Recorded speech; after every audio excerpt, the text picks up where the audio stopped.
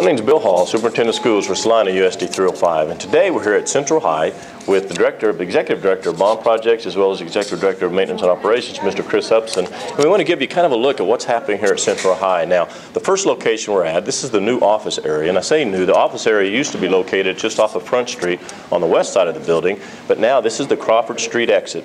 And so this used to be an open concourse. When we look over here and we look to my left, all this used to be open space where the kids would come together maybe after lunch and hang out, but now this is all the new office area, and that was necessary because of construction. Is that correct, Chris? Correct. We're building a new science wing off the west side of the building. It ties in right where the old front office used to be, and so we needed to move the front office to make way for that construction to happen on the west side of the building. And so you can see around us we've infilled this temporarily with offices, and this is actually the last phase of the project will be to remove these offices and make this back into a concourse again. Well, it's kind of interesting because I remember when this was an open concourse, and I remember when the construction was taking place in these offices, and I was amazed at, quite honestly, how nice the offices turned out. I mean, they're really nice offices, even though they're temporary.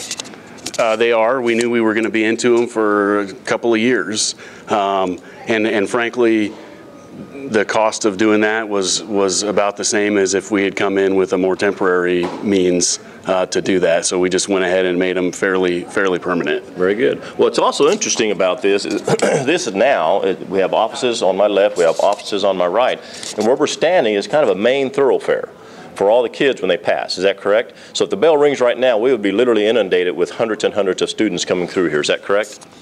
Right. This isn't a good place to be when passing happens. Right. So the connection in the school that went from the main north-south hallway into the what's known as the Career and Tech Ed wing is gone now. That connection was removed to make way for construction that's happening there. So if you want to get from the main academic portion side of the building, the west side of the building, over to the gymnasiums, to the cafeteria, to the CTE wing, you got to come through here. This is the one choke point through the whole school. Well, I understand that. And Central, unlike South, Central's like, what, over 80% renovation as opposed to new construction. Would you agree with that? Correct, yes.